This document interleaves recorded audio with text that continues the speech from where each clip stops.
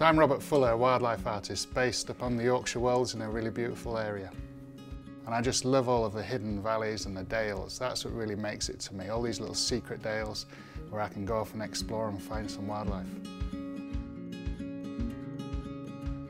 Being brought up on a farm, wildlife was always all around us, so it was just part of my life, and very quickly became hooked on studying it, watching it, wanting to learn more.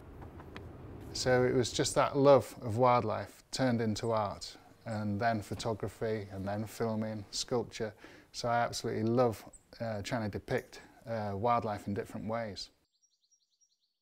I'm lucky enough to have travelled around the world to watch wildlife, but it's here at home where, you know, I do have my favourites, because I know the animals, and I know them as individuals as well. So I'm actually trying to capture that individual character of that actual animal.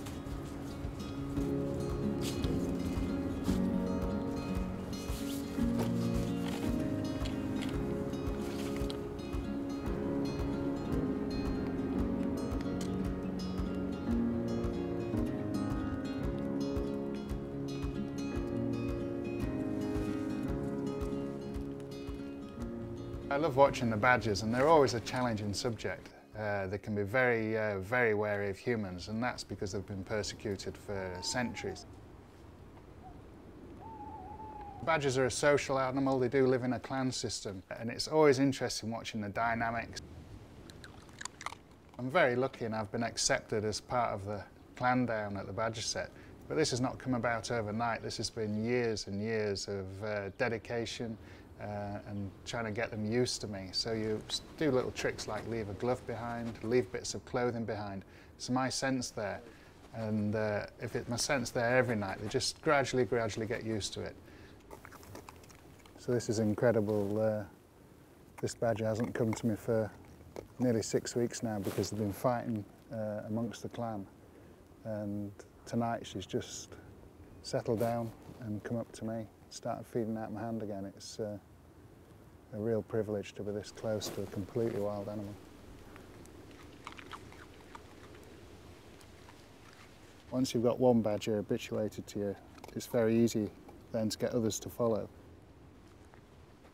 And then as cubs they learn, I'm not a danger to them, I'm not a threat, and it's a very special experience, because when I paint them I can actually feel the fur, I can feel the claws, I know all their anatomy, I can touch them. It's quite incredible. So I supplement feed them so they get used to me, so I can photograph them, film them, but it does have crucial times as well. Like this summer we had a really hard drought, and a lot of the badgers around in this area actually starved, especially the cubs. So this was a real crucial moment for our set, and being able to feed these little cubs a few handfuls of dog biscuits a day actually kept them alive. So my favourite time of year is the spring and summer with the badgers. It's really great to be able to, you know, study these badgers and watch them, look at the characters, but those moments where the little cubs are running around in summer evening is absolutely incredible. Each painting is very different, but it's always an exciting process. You've got to remember what it's like when you actually were watching that animal and really try and get those feelings into the painting. I'm always wanting to find out new things about wildlife, and that's the exciting bit. No one knows everything about wildlife, but it's good fun trying to find out more new things.